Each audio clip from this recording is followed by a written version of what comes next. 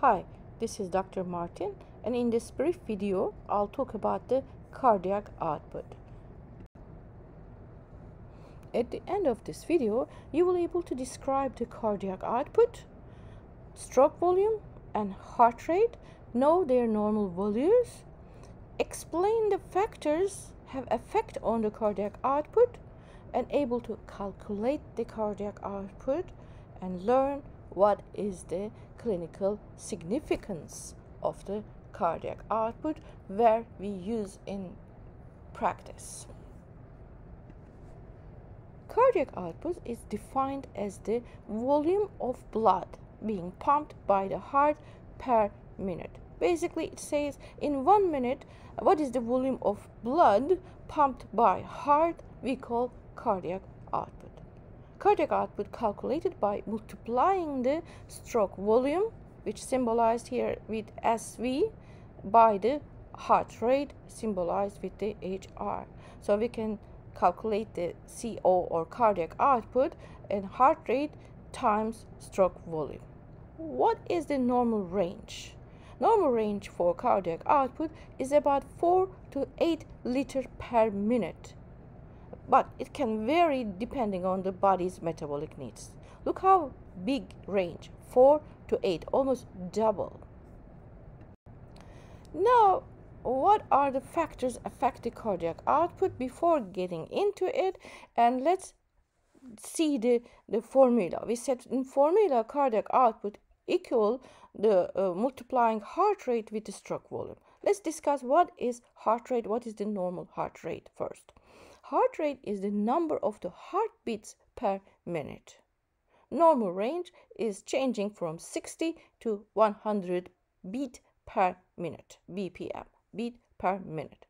But the average normal value of the heart rate for 70 kilogram male is 72 beat per minute. Okay, now when we look to the stroke volume, the volume of blood pumped from the heart per beat. What that means? When your heart beat or contracted one time, what is the volume sent to the periphery in one beat? So how you can find this? How you can calculate this? Stroke volume calculated by subtracting the end of systolic volume from the end diastolic volume. What that mean? You know that in diastole, your ventricles fill with the blood. So end diastolic volume, that means your ventricle should have blood filled. When it's filled fully, that's called end diastolic volume, just before the contraction start. So end systolic volume is your heart started contracted completely, and at the end of the contraction, what you have. So as you see, end diastolic volume is 120 milliliter. That means when your heart fully filled with the blood and your ventricle, mostly the left ventricle, has the 120 milliliter blood inside of it. And end systolic volume is 50 milliliter. What that mean? After the heart contracted, at the end of the contraction, your heart, your left ventricle still have 50 milliliter blood inside of it. It's not completely empty. So what is the difference? 70 milliliter. That means 70 milliliter of the blood with each beat and went to the periphery. So that is your stroke volume. The normal unit of cardiac output is the liter per minute. If we have the heart rate 72 per minute, which is the normal heart rate, and that person has the 70 milliliter stroke volume, the normal value of the cardiac output for that person is 5040 milliliter per minute. Since the unit has to be liter per minute, so average is 5 liters per minute. What that mean? That means that person's heart sends the 5 liter volume of the blood for each minute.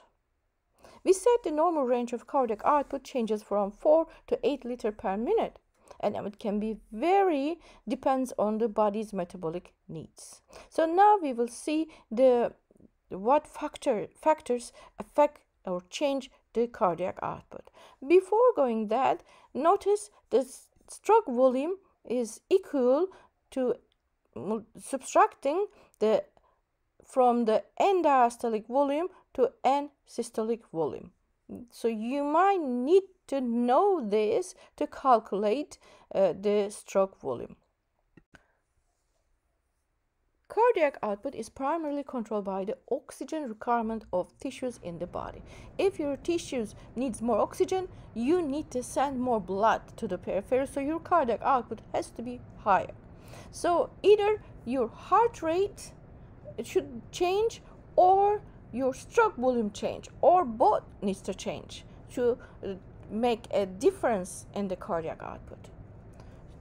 Let's focus on some of the factors affect the heart rate. Autonomic innervations. We know that sympathetic innervation increase the heart rate, and parasympathetic innervation decrease the heart rate. The hormones. Your thyroid hormones increase your metabolic rate. If you have more, you have higher metabolic rate, higher heartbeat. If you have lower than normal, you have less heart rate, and that will affect your cardiac output. Fitness levels. We know that your heart will beat less when you have a good athletic body, but it will be beating more effectively, and it may beat even less than 60 per minute, but sending more blood to the periphery. So age will be effect on heart rate too, because by age your heart rate change by exercise takes longer time. It's slower to your heart rate will increase by exercise. We know that exercise increase your heartbeat, but when you aged, it will take slower, and you will not get as much as you were in your 20s. And the factors affecting the stroke volume is the heart size. We know that men on average have higher stroke volume than women due to they have larger size of their hearts. However, stroke volume depends on several other factors. The fitness levels, as we talked before, contractility, duration of the contraction, preload and afterload. Now, what is the preload? Preload is the degree of the myocardial distension prior to the contraction. Preload largely depends on the amount of the ventricular filling. If you have more blood filling your ventricles and stretching the myocardial cells, or because we should say myocardium, and you will have a stronger contraction. So you have increase the force of contraction, and when you increase the force of contraction, you will increase the cardiac output. Afterload, however, is the force against the ventricle contract and eject the blood.